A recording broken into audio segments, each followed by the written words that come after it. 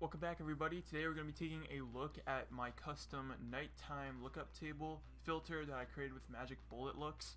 This filter contains mainly blue tones and hues that give off that really nice blue tint that you see in nighttime scenes in movies all the time. Alternatively, such as in the movie Aquaman, they also use blue lookup tables underwater, give off a bunch of color. So that's what we're going to be doing today. A quick heads up before we begin, I just want to let you know that it helps a lot. It's not mandatory, but it does help if you have a subject that you're applying this filter to, that you have a light source such as the one behind me. That's a bar light that I got at Home Depot, or this camera light that I have on top of my camera. The clip that I actually filmed that's at the beginning of this video, I actually have this camera light placed on my desk, right angled above my monitor, to shine like sort of on my face to really help the color get brought out, if that makes any sense. But let's go ahead and get into this tutorial. So here's the clip that you saw at the beginning of this video. Obviously it does have a couple of things applied onto it besides just the filter to give it this really nice look. We have pan crop enabled. This is just to zoom the clip out, so don't worry about that. We're mainly concerned with our effects, and this is the chromatic aberration that you saw applied. It looks pretty neat. But we're going to turn that off because we're only concerned with these two items. The first one, which I made this preset, it's called Reduce Red. Basically, I took Reduce Contrast, this preset here that Sony Vegas gives you, and I went to the red channel and I dragged it just a little bit off. If I take this off, let me show you. So without this on, that's raw footage, and then Reduce Contrast and Reduce Red takes all the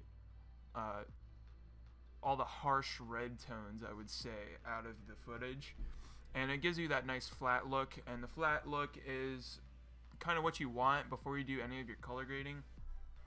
So here's our sample clip without any of the effects on it. What we're going to do is we're just going to add Magic Bullet Looks into this. And if you don't know what Magic Bullet Looks is, it's basically just a color plugin that you can add into, I think, almost any software. As far as all I know is that Premiere and Sony Vegas, and I think Final Cut Pro, I'm not too sure about the Apple ones, all utilize it or can utilize it. But if you don't have it, I'll leave links in the description to where you can download it. Be it free trials or whatnot. And so here's a bunch of presets that I made. This is the one that's going to be going on this clip. I'll show you how to make it. So first we're going to add I'm going to add the default preset on here because that's most likely what you're going to have at first. And we're gonna add effects to the tab down here, and it's important that you add them in the same order that I add them, or else it's not going to look exactly the same, so bear that in mind. So we're going to add, first thing we're going to add is to the subject tab is saturation, the warm/cool, that's in matte, sorry, warm/cool, and the color curves. And we're going to head to our saturation first, and what we're going to do is we're going to reduce this to 55%. And all the rest of this, I believe, can remain the same. So that's all you got to do for the first step. Next step is we come to our warm/cool effect here. And what we do is we go to the very first option here, and that's going to be 0.84. And that's going to make the image a little bit cooler. And the tints, we're going to up the tints a little bit. It's going to be 0.297.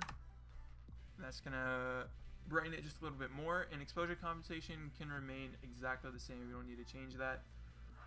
Next is curves. For curves, we're going to want to do this. We're going to make this contrast the same. It doesn't need to be changed. Shadows, it's going to be negative this time, so it's going to be negative 0.8. I'm going to decrease the shadows. Brings out a little bit more of the detail. And midtones, we're also going to be reducing this to make like some of these areas a little bit darker. And highlights, we're going to brighten the highlights just a tiny bit. This is going to be 1.17. There we go. And now this subject tab is all done. We can leave this as is. And mattes, we're going to head to matte. We're going to mess with the exposure now. So we're going to take exposure, add that into matte. And all we're going to do is just reduce it a tiny bit. So it's going to be negative, I believe it's 1.4. And we're going to reduce this exposure. And the last part of this is we head to our post section here. And we add in just a little bit more saturation. And with this, reduce this to 54. So this is just 54%. And all the rest of this remains the same except for this red tab here. This red tab we're going to change to 0.507. And let me rephrase, the blue tab's also going to change. We're just going to make that 0. And we get that look. And we click finished. And now we got that look. And then we add our color curves in, and you get that nice blue tint that you see in the movies all the time. It looks really nice. So yeah, guys, that was how to create a custom lookup table for your like nighttime scenes in Sony Vegas using Magic Bullet Looks. Again, if you don't have Magic Bullet Looks, I'll leave some links in the description. You can go check them out. That's just for videos to like go download it and stuff. But if this tutorial helped you out, don't forget to like and subscribe. It really helps me out. And if you really feel inclined, you can hit that bell button for getting notified for more uploads. And yeah, guys, thank you so much for watching. And I'll see you later, guys. Peace.